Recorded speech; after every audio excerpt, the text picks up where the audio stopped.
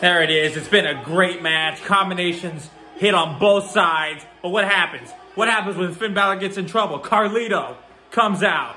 JD McDonough comes out. Finn Balor hitting the coup de grace. Count on Damian Priest of 2.5. This match is not over. It is not over. This match has been great. Great kicks thrown. Combinations. Sling blades. Razor's edges. I mean, this has been a good match, guys. Good striking. You know what I'm saying? Good brawling in this match.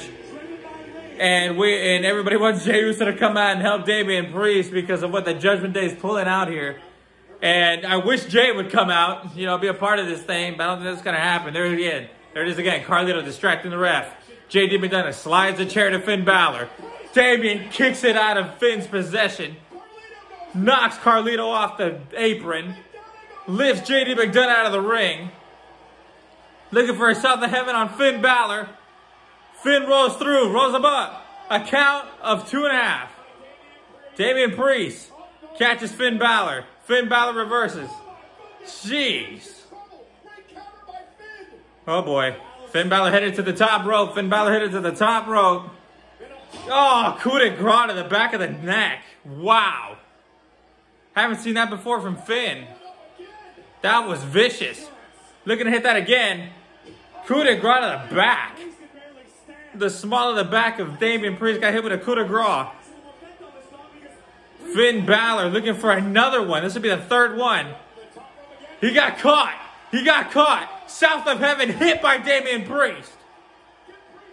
Priest going for the cover. Count of 1, 2, 3. Damian Priest takes everything Finn Balor's got and pulls out the win.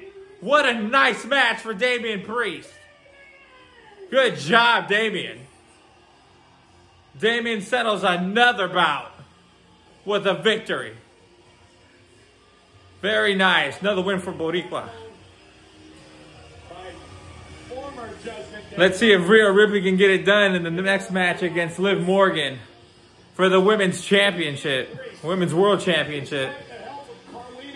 And Damian has just proven his point. Damian Priest and Rhea Ripley do not need the Judgment Day as much as the Judgment Day needs them. That's 1 for 2. We'll have to see if Rhea Ripley can get it done in the next match. But for right now, Damian Priest gets to celebrate a win. Finn Balor tried all the tricks he had in his hat, including JD McDonough and Carlito. And yet Damian Priest was still able to pull out the win. Toughing through 2 or 3 coup de grace to either the back of the neck or the small of the back.